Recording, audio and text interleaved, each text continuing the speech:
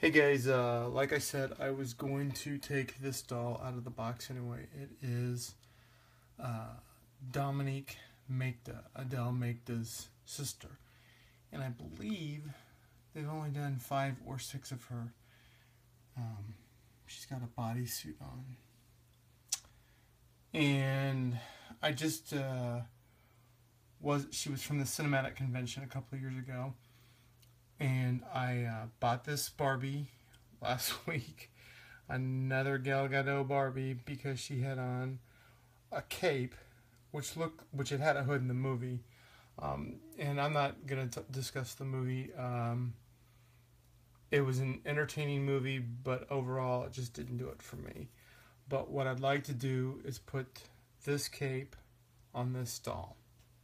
So I'm going to get into it, see what kind of accessories she has, and then put the cape on. So it looks like she's 71 of 600. They probably gave her these studs just because her hair is so short.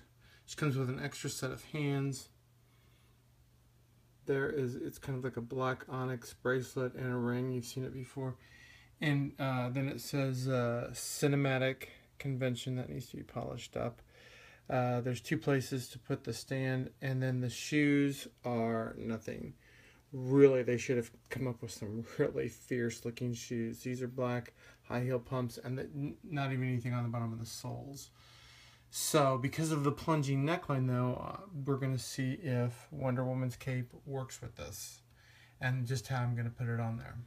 So it might work, might not. So here she is with the cape on, so you can see it without the shadow.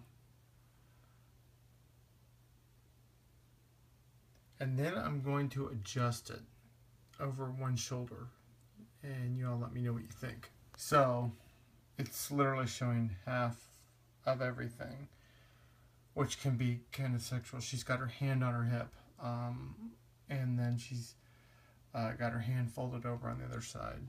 I like the cape on the outfit. It cost me $50, so I should. I'm just saying that this doll, what am I going to do with a third one? But I really, I want to get a close-up of just how beautiful Adele is. So very, very pleased with that. And you know, obviously the bodysuit is the standalone piece. It didn't need much more, but I thought, well, maybe this cape. So right now I like it. Thanks guys, and don't forget to subscribe.